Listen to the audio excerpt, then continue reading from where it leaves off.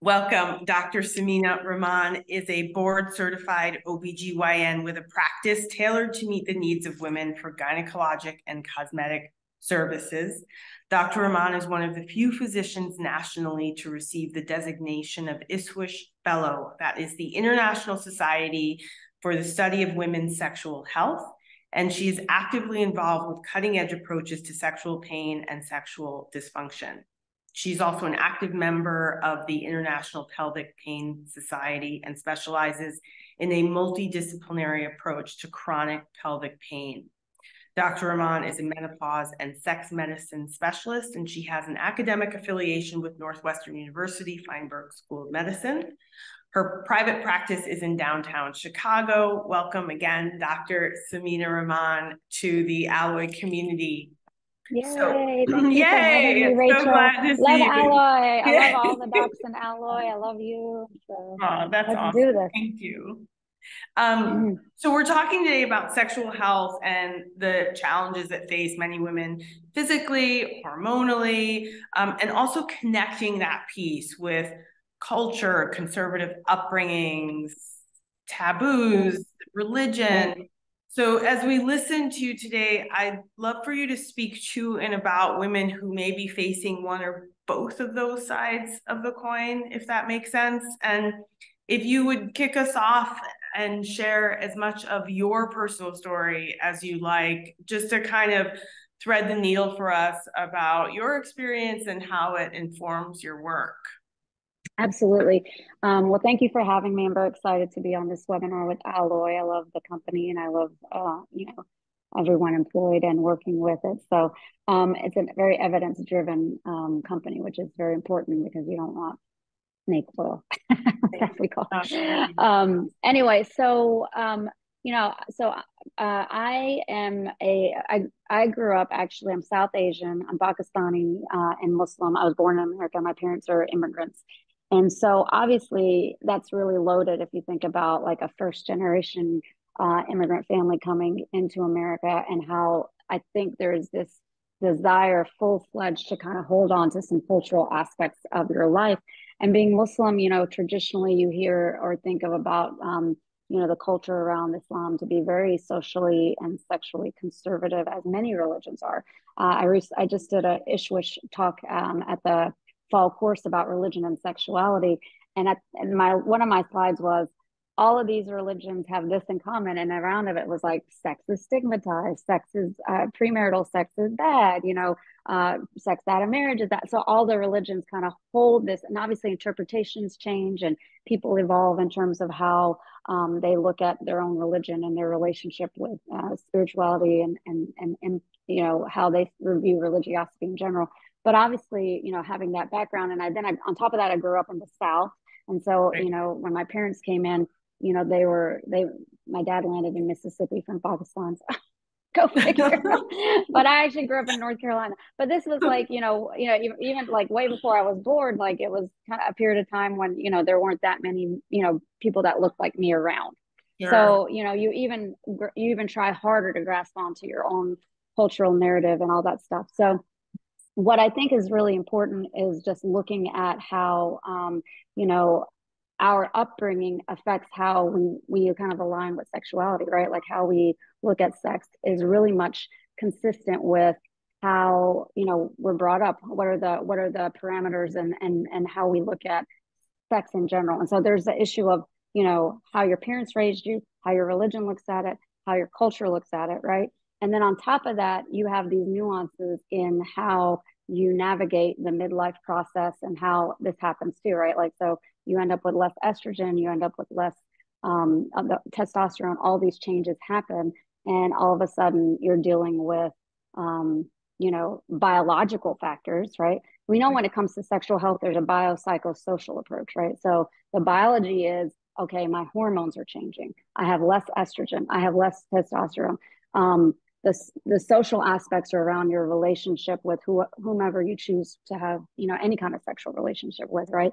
And as well as, the sociology of the social aspects about how you view culture, religion, and how that intersection plays into your, how you see sex and the taboo around it, right? The taboo around it, like I said, I grew up in the South. I'm brown. I'm Muslim. All of these kind of like stacked up against my education in sexuality. And so when Mm-hmm. you have a big education gap, is what we're talking about. We're talking about these huge education gaps that we have. You know, most of us get sex ed in school. I grew up in the South. How does that relate to what sex ed I got? Very little, right? I mean, I'm a gynecologist who, you know, also experienced my own issues with sexual dysfunction. It blew my mind that, like, you know, how am I, you know, you think that you learned all about this in, you know, either high school, med school, residency, but you don't, you know, you don't learn this until, you know, you seek extra research, you seek extra clinical information on this. So I think that it's very important to, you know, acknowledge all those factors. But the biopsychosocial approach is really how we look at dealing with a lot of these things, and all of those impact how we look at and how we treat all these issues around sexual dysfunction. Oh, thank you. I so appreciate that. The biopsychosocial sort of construct, if you will, I first heard in speaking with you and listening to you, and I think it just informs sort of everyone's perimenopausal, menopausal experience if they kind of deep dive internally about that. Yes, And yes, I really just so love that you highlight that all the time. That is kind of the right, in all the work that you do. right. Dr. Rahman, tell us some of the primary reasons patients come to see you. Oh, for in my office, really they're vast. It's really, so obviously I focus on midlife women a lot. So there's issues around just generalized symptoms around menopause, whether it's hormone therapy, you know, vasomotor symptoms, brain fog, all that stuff. So it's sort of the general menopausal stuff that's happening to them. But you know, even specifically, and within that, there's issues around sexual pain that I see a lot of patients for, pelvic floor dysfunction. And within sexual pain, there's so many aspects of looking at it. So we have sexual pain when it comes to initial and deep sort of penetrative pain. There's issues around the pelvic floor and, you know, vaginismus, and how we have almost an anxiety reaction of the pelvic floor when it comes to sexual pain. There's issues even just looking at the vulva itself, right? There's issues around inflammatory skin conditions that can then cause either issues around the clitoris, clitoral phimosis, things like lichen sclerosis that can cause issues around sexual pain on entry because there's fissuring that happens at the opening. So there's that. There's recurrent vaginal infections that can happen with the changes in the vaginal microbiome within perimenopause and menopause. And, you know, obviously issues around other medical conditions that then contribute to Sure. inflammation, right? Endometriosis, fibroids, all that stuff. And we're learning more and more about endometriosis, the inflammatory conditions around it, and how it contributes to pelvic floor dysfunction and, you know, even superficial and deep dyspareunia. So there's, you know, tons of stuff that I see every day. I see patients that have persistent genital arousal disorder, which is sort of like not discussed as much, but I do see a lot of patients with that who have issues, you know, either and nowadays we do a region-based approach to most issues around sexual pain or any kind of genital pelvic dysesthesia is what we call it. So there's end organ, there's you know, the pelvic floor, there's the spine, there's the brain. So we have to look at all those issues around that too. Sure. I just want to take you back to a few conditions that you mentioned, and I wanted to kind of highlight a few that you discuss in your content regularly. And you often make the connection between these conditions and this sort of cultural biopsychosocial piece. So I wanted to give you opportunity to run through some of these. What is vaginismus? Am I saying that correctly? Sure. Okay. Yep. And is it, once you get into it, I'm also wondering, is it hormonally related strictly, or is it related to trauma? Is it related to all these other pieces sort of Yeah, that you absolutely. mentioned? Yeah. I mean, it's all of the above, really. Vaginismus is traditionally, like when we learned about sexual dysfunction in residency in medical school, that's all they told us. Oh, it's always vaginismus, which is not the case. I think, you know, our understanding has expanded exponentially.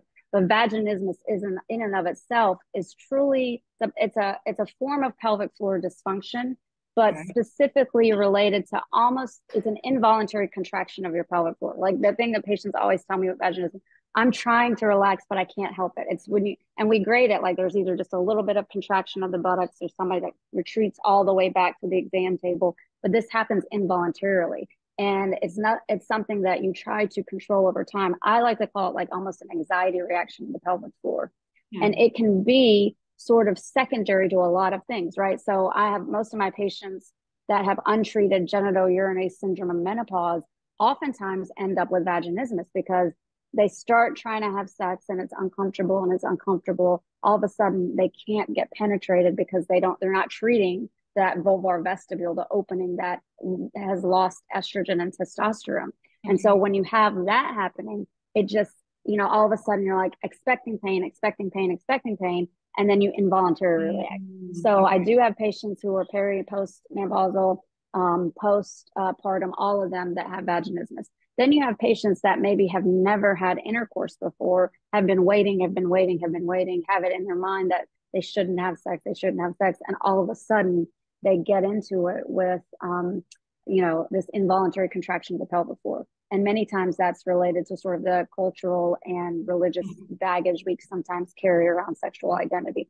And then you also have patients who maybe, have had experienced trauma, right? Like you've had an experience where you had inappropriate touching or assault or whatever. And then all of a sudden your anticipation is pain, and then you have an involuntary reaction.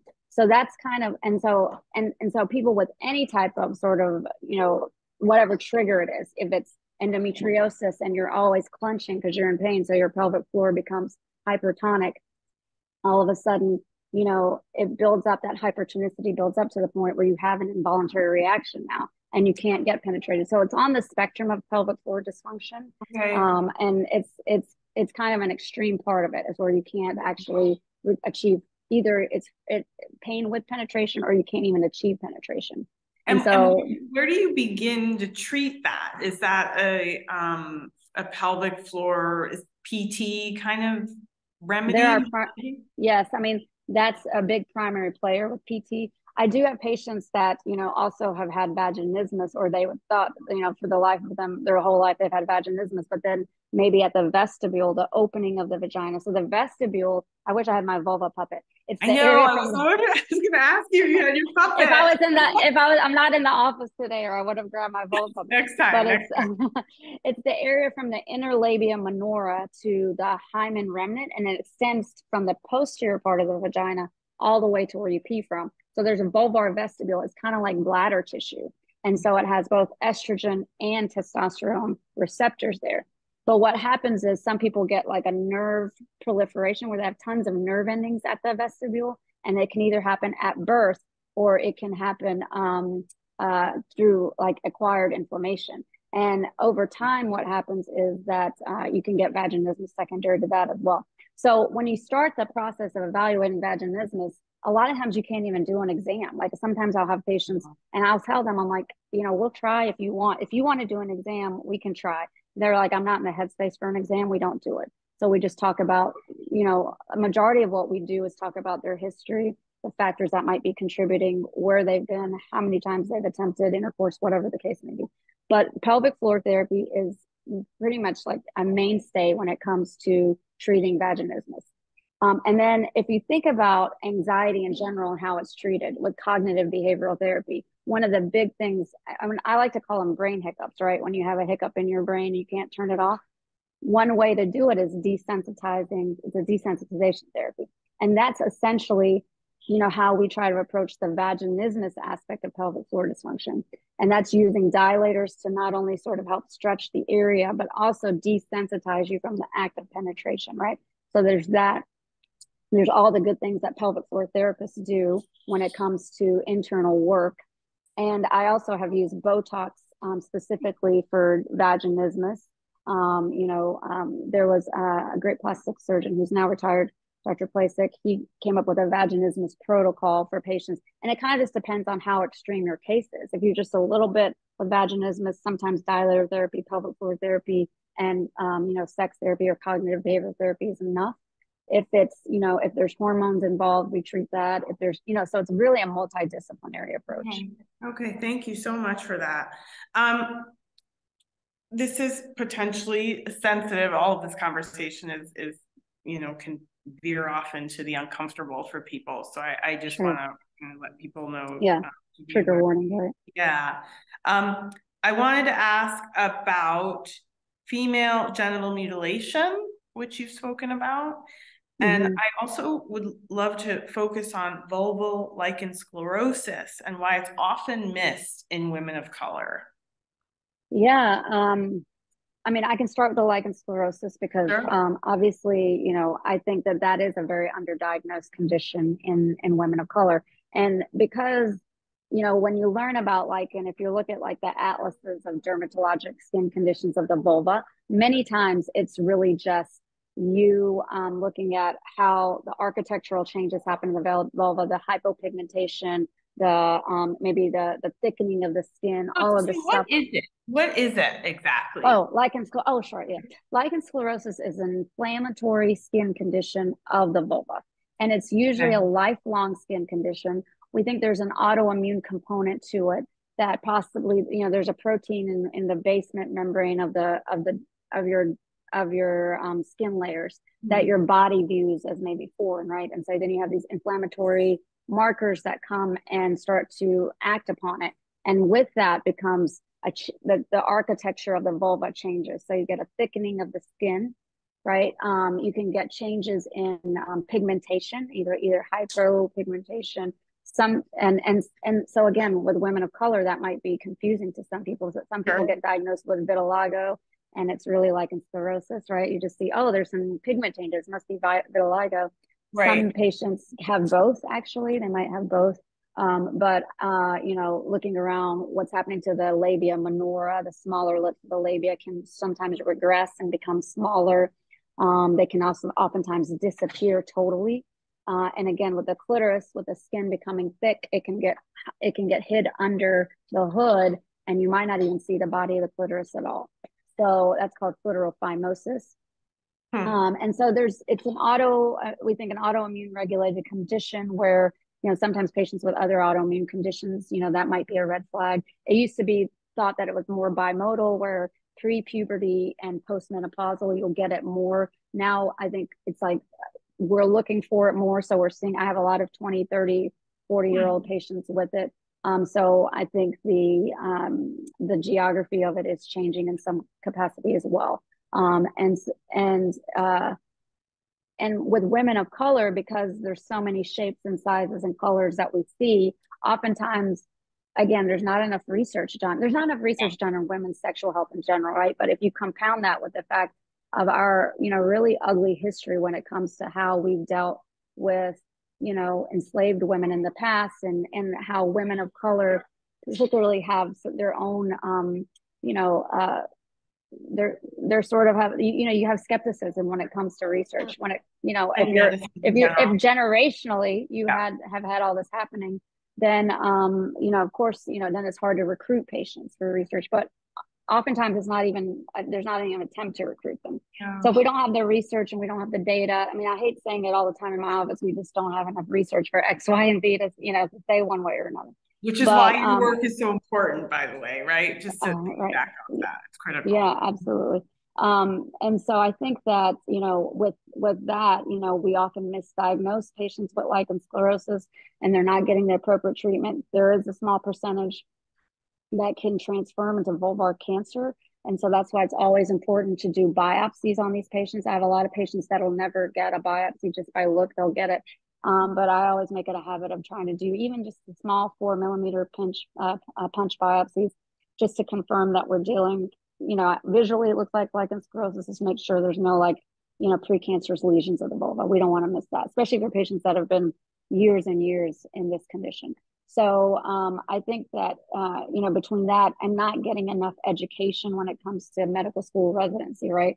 I mean, you've seen the statistics on how little we get with menopause and sexual dysfunction in general. And so you compound that with where are the women of color here? Where is the patients with the cultural differences? It's much, much less.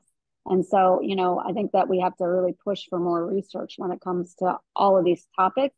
But specifically, we need to look at some of the disenfranchised groups in the United States and see if we can, you know, really get to the bottom of why they experience sometimes worse symptoms. They're neglected the most, and they get the least amount of therapies offered to them. Thank you so much for that, Dr. Rahman. I just want to pause just for a second. We have some questions that have come in, and I want to let those people know I see your questions and I'm going to get to them. I don't want you to think that I'm not going to ask Dr. Rahman those things for you. And I just want to mention a couple of other things. I'm conscious of our time. I want to sidebar, if we can, female genital mutilation, because you brought up other conditions. No, not at all. Yeah. And I just want to touch on those and also give you an opportunity to speak about a research paper that you co-authored that just sounded fascinating. So, but first, if you could just speak a bit to superficial dyspareunia. I don't know if that ties into any of the other conditions you've mentioned so far, but I just want to make sure. Yes. That just means pain with sex on entry. So it's a descriptive term. There is sort of an ICD, 10 code for it that we use sometimes.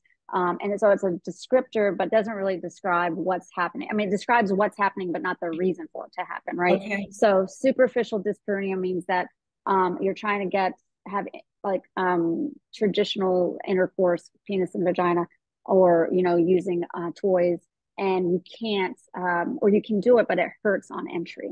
So on entry, you're getting pain. And so that can be from a variety of reasons. We oftentimes call it and it's usually due to that vestibule again, the vestibule. And we oftentimes call it provoked vestibulodynia. So it's vestibule is the part of the vulva that we're talking about. And the dynia means pain, and provoked means something, you're trying to do something and it's happening to you. Okay. So provoked vestibulodynia is kind of equivalent to that. And usually the reasons for it, there's hormonally mediated, which means, because that vestibule needs that estrogen and testosterone to make it healthy. There are patients that experience hormonal deprivation. We know that happens in peri and postmenopause. That's something we already discussed, I think, a lot when it comes to the genital urinary syndrome menopause. I think we should call it the genital urinary syndrome of hormonal deficiency, because there are other states that can bring us that. We talked about this at ISHWISH last week, how that should be really the term that we use. But because postpartum women have diminished estrogen, right? And they also have this hormonal mediation, as well as women who, there's a subset of women who go on hormonal birth control, oral birth control, that increases because it's metabolized to the liver, it increases their protein, sex hormone binding globulin, the SHBG, and that protein binds to your testosterone. And a subset of women, they get sort of this GSM-like syndrome. And it's it's not a large percentage of women on birth control. It's probably like less than 15%, but it still happens, especially if they start it really early, like when they're, they get it because of pelvic pain or pain with their menstrual cycle. So there's that, there's the hormonal aspect. Then there's pelvic floor dysfunction. We know that if we're clenching, if we're anxious, if we're in pain a lot from other conditions, our pelvic floor muscles will start to contract, and they'll get shortened, and they'll get weak, and they become hypertonic, and you get trigger points in there just like you would any other muscle that's kind of contracted. And that, because those muscles kind of feed into the bottom part of the vestibule, you end up with pain related or secondary to the pelvic floor dysfunction. And then you have inflammation and those neuroproliferative reasons I talked about. You get an increase in nerve density in the vestibule, even from birth or from inflammatory conditions, yeast infections, endometriosis, whatever the case may be. And it leads to this nerve proliferation that causes pain on insertion. And again, that's superficial, and there's more I can say about it, but we don't have. I'm sure. I'm sure. And I didn't mean to interrupt. I wanted to ask you quickly: does vaginal estrogen help to treat any of these conditions? Absolutely. We know that estrogen receptors are, in the vagina. They're in the vestibule. There's also testosterone receptors in the vagina and vestibule. So to say for some patients, vaginal estrogen isn't enough.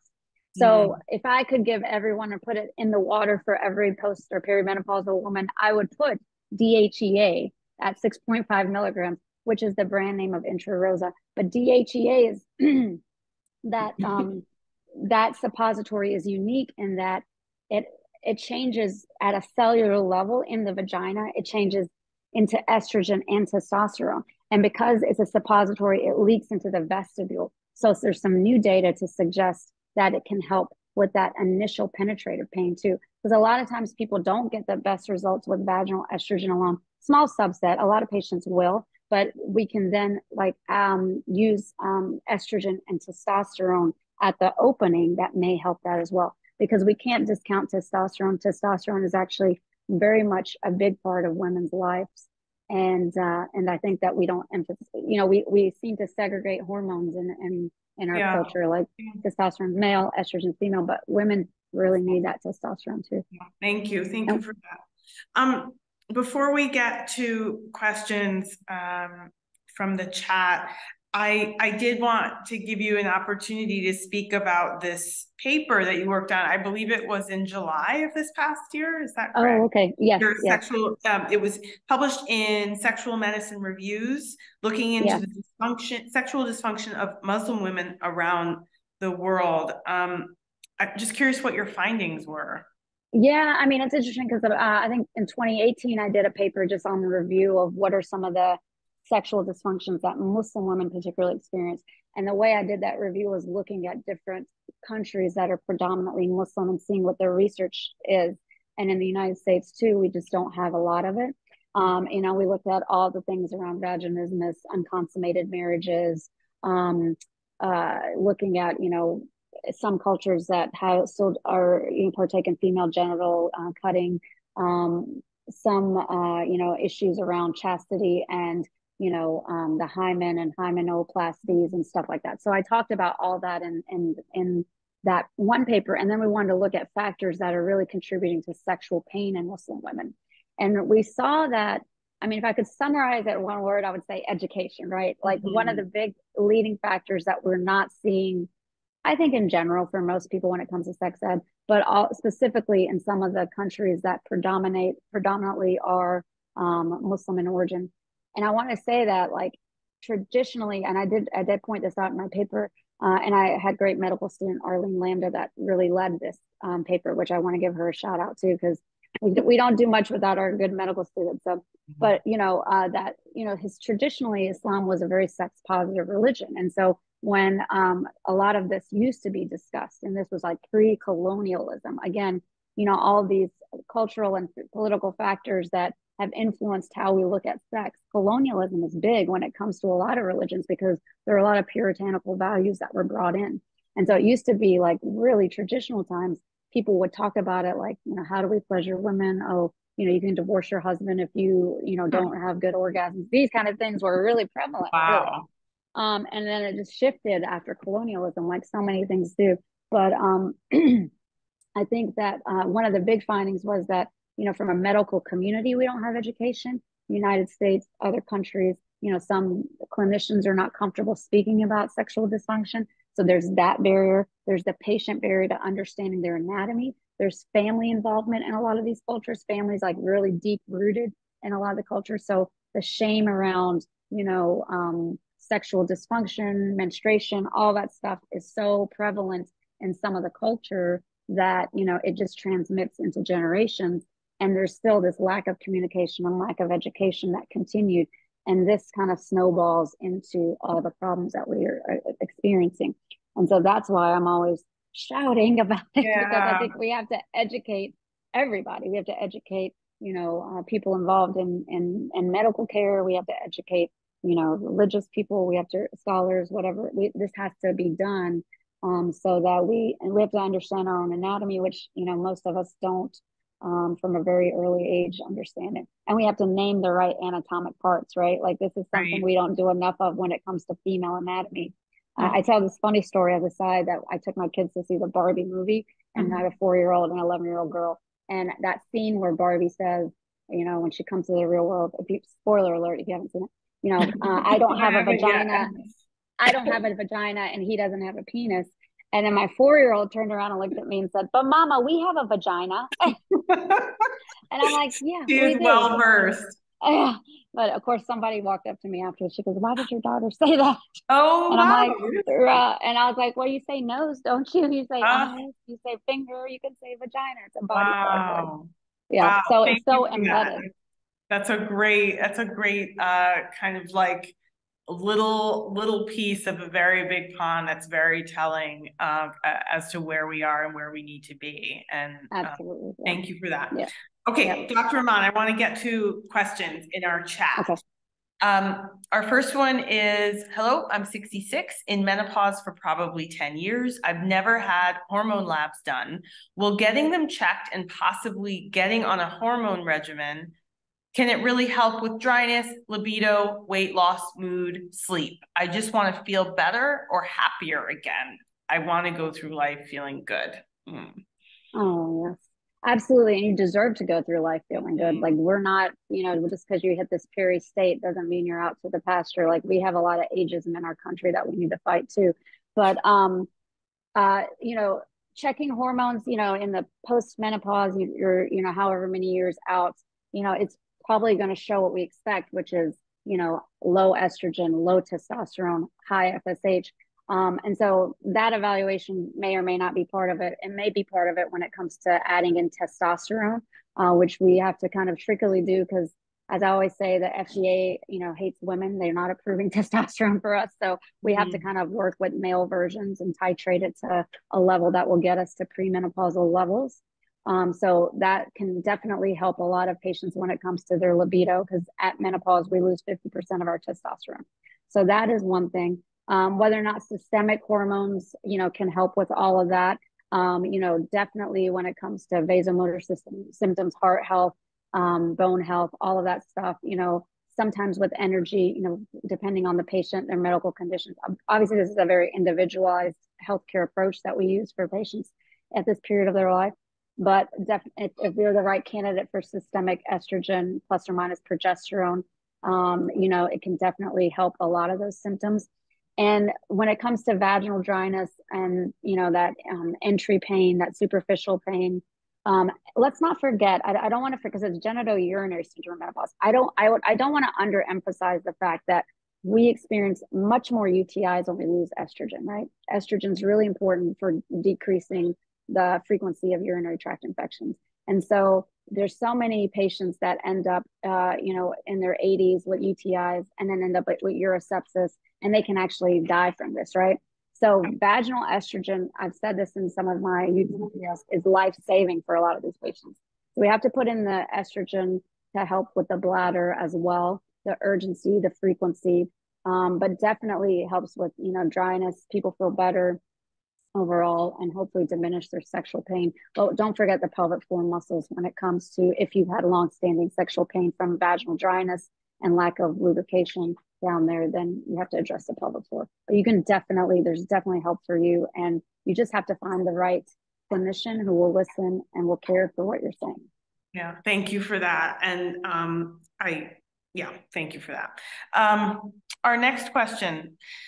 Are any of the inserted battery or electric devices for pelvic floor exercises helpful? I think that many of them are, there's wands and other things that you can use to kind of like help to diminish like any of the trigger points you might feel in the pelvic floor. So some of that stuff at home is helpful. Sometimes, even trying to strengthen your muscles by contracting around them, that's helpful. I think that it's, if you can't see a pelvic floor therapist regularly, at least, getting an initial evaluation and then seeing their suggestions. I mean, the pelvic floor therapists are miracle workers in so many ways, like to really help in that area. There's some that come with some vibratory sensations, that might be helpful as well to increasing your sensation down there.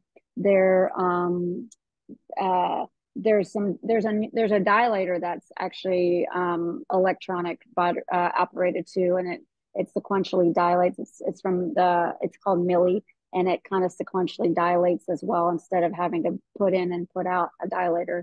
So a lot of patients find that very helpful. But yes, absolutely. Thank you so much. Our next question. I don't think it's a substitute for pelvic floor therapy, but if you can't get a pelvic floor therapist to help you out, it will definitely help. Great. Good to know. Thank you. This is so fascinating. Thank you so much to both of you. Thank you. That's so kind to say. How can you tell the difference between lichen sclerosus and GSM? Oh, wow, that's a good one. Sometimes they coexist, honestly. And so for a lot of my peri and postmenopausal patients, if they have lichen sclerosus, they better be on that vaginal estrogen because it can make symptoms much worse. But a lot of it is sort of the architectural changes for really, and I can pick up subtle findings under vulvoscopy where I'm taking a magnifier, basically like, and looking at the vulva very closely. But, you know, sometimes it's just how, you know, the skin can change. It can thicken, it can decrease pigmentation. You don't see as many pigmentation changes when it comes to genital urinary syndrome or menopause. You know, you might see a little more pallor in the vagina, you know, and you can see sort of the labia regress and kind of disappear, especially when you lose that testosterone in both scenarios. There is fissuring that can happen at the opening of the vagina for both lichen sclerosus and genital urinary syndrome menopause if you don't have enough estrogen. So that, you know, can be a confounder potentially. That's why the biopsy is important. But otherwise, you know, you have to treat both, and I think the biopsy is really key. Great, thank you. Let's see. Finally, oh, someone asked, what is the brand name of the DHEA vaginal suppository you referenced? Okay. And I have to say, I have no, you know, financial affiliation with them. I just love the product, but it's called Intra Rosa. Intra Rosa. Okay. I think you can get it if it's not covered by insurance, you can get it for $85 a month at Costco, which is not great, but it's better than the uninsured price or the lack of insurance coverage price. Okay. Thank you. I have HSV2 and am on suppressive therapy due to frequent outbreaks. I've tried estrogen cream for excessive dryness. It helped a little, however, it brought on outbreaks every time. Any suggestions? The dryness is so uncomfortable, and I've avoided sex for 2 years and counting. Oh no, I'm so sorry about that. I'm imagining that maybe your HSV is around the opening, and that's potentially why.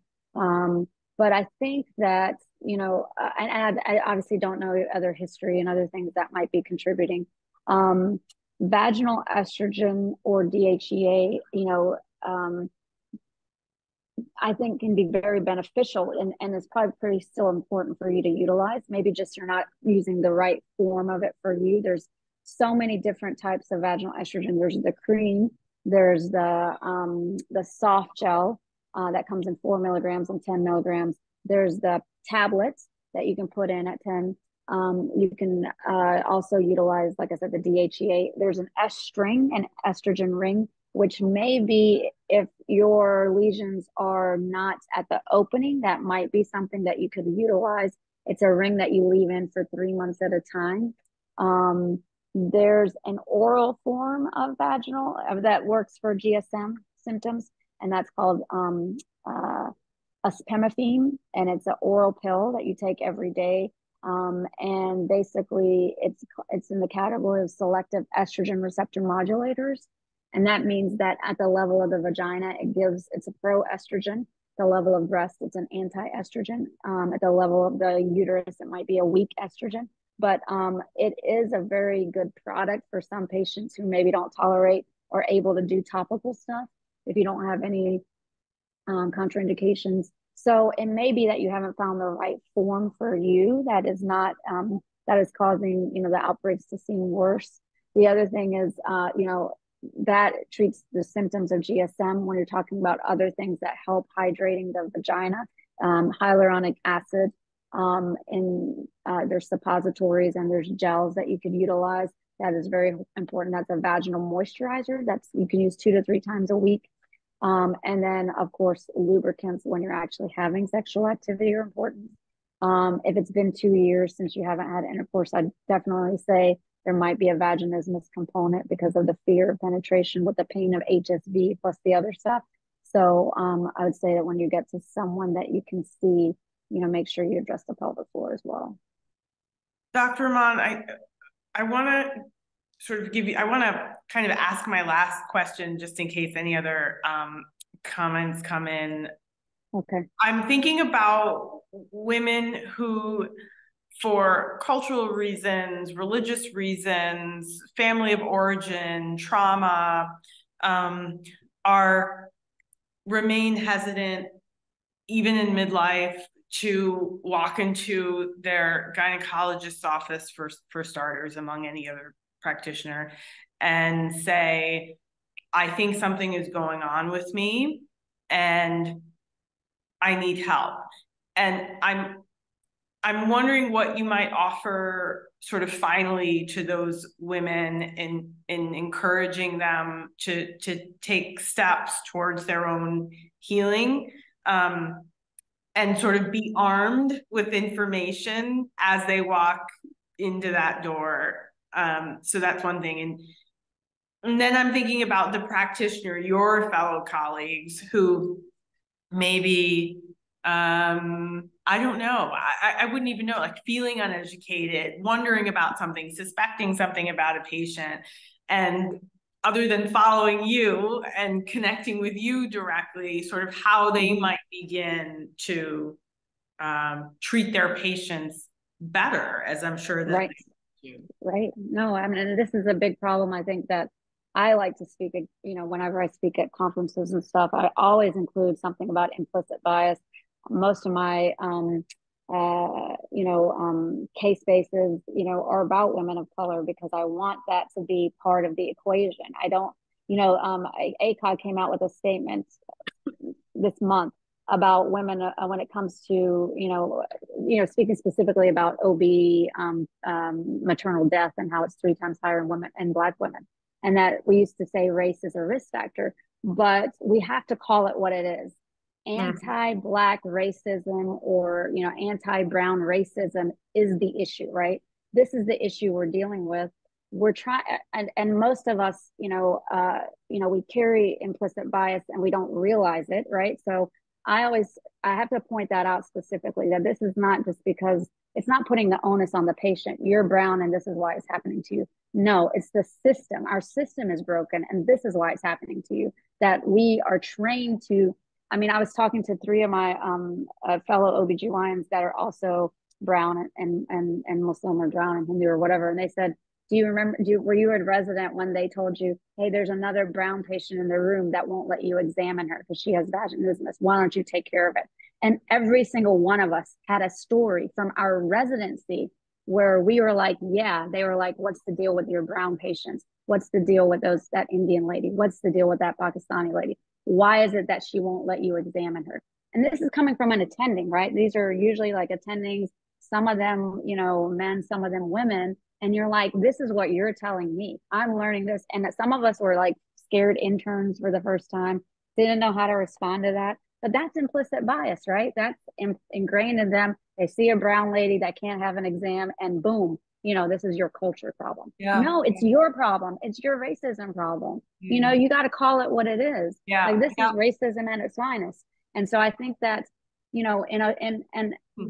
your own way, we have to be able to say like, and I have patients, I don't deliver babies anymore, who I get pregnant, and some of my Black patients, I have been, they cry when they leave because they're like, how am I going to make sure someone listens to me? And I'm like, you call them out if you have to. Like, we have to talk about it, what it is. Like, this is something ingrained in our system. It dates back to colonialism, to slavery, to all that stuff. And it's just continued. And so this is something we have to make sure that, patients understand that this is not your problem. This is not Yes, exactly. So that when it comes to clinicians, I'd like to say that like we should really keep our mind open and, open-ended questions. Let a patient tell their story. Don't interrupt them and say, oh, because you're Black or brown or this or that, like this is why. No, you let them tell their story and you listen to them and you check your bias at the door if you can. I mean, we all have it. I mean, it's shown across the board. So we have to do that, number one, from clinicians. From a patient perspective, of course, if you're like you feel shameful to bring it up, or like I have this, I sometimes when people ask me, I'm always like, do you think I'm brave or do you think I'm shameless? Because like, am I brave to talk about these issues as a brown Muslim woman, or am I shameless? It could probably go both ways depending on who's interpreting it. But, you also have to understand that, men will come and they'll get their Viagra and they'll get taken care of very easily. But who's having potential intercourse with these people? We have to address the women as well. That's how Ishwa started as a foundation. Like, the men were getting their Viagra to Dr. Irwin Goldstein. What about the women? We have to own our own health. We have to be our own health advocate. And we have to we have to kind of even overcome the shame that we may feel. I used to feel shame too, like, oh my God, I'm a gynecologist and this is, but it's like at some point you have to realize this is my body. I deserve better. I need better. We're managing the world on our shoulders as midlife women, right? We have parents, we have kids, we have work, we have everything. And so we have to say, like, if I don't take care of myself and take ownership of what's happening to me, then, I'm doing myself a disservice and everyone that depends on me. And so that's what I tell my patients who are kind of like hesitant to talk to me. Most of the time, I think, I give them such an open forum that eventually they will just, but I think that, you have to really say, like, you know what, this is okay. Happens to almost every patient that goes through this. You are not alone. You are not broken. This is okay. And you need to just tell us about what's happening. Dr. Rahman, what a way to end this call. You are an advocate, you are an educator, you are a physician, a clinician. You are constantly highlighting and banging the drum on behalf of and for women who've been so marginalized, not involved in the research, as you said, not treated well. And I'm so grateful and thankful to you for joining us here for you this as well, Rachel. I'm so thankful for your advocacy and all the work that you're doing as well. That's so kind. Thank you for that. I want to also finally just remind anyone here that this call will be up on our YouTube in about 24 to 48 hours. And also remind you that Alloy is the place to land and get into these conversations as well with physicians who, like Dr. Rahman, are menopause trained. It's a science-backed, evidence-based platform, and you can, I want to remind you also, enjoy $20 off a purchase today on myalloy.com using the code info20. Dr. Rahman, I just adore you. I love speaking with you. I hope that we'll get to do it again. Thank you for all of your work. And if there are a lot of questions that come up, we can do another one. I would love that so much. Thank you to everyone who came and advocate. You can do it. You can do it. Yep. Thank you so much. Absolutely.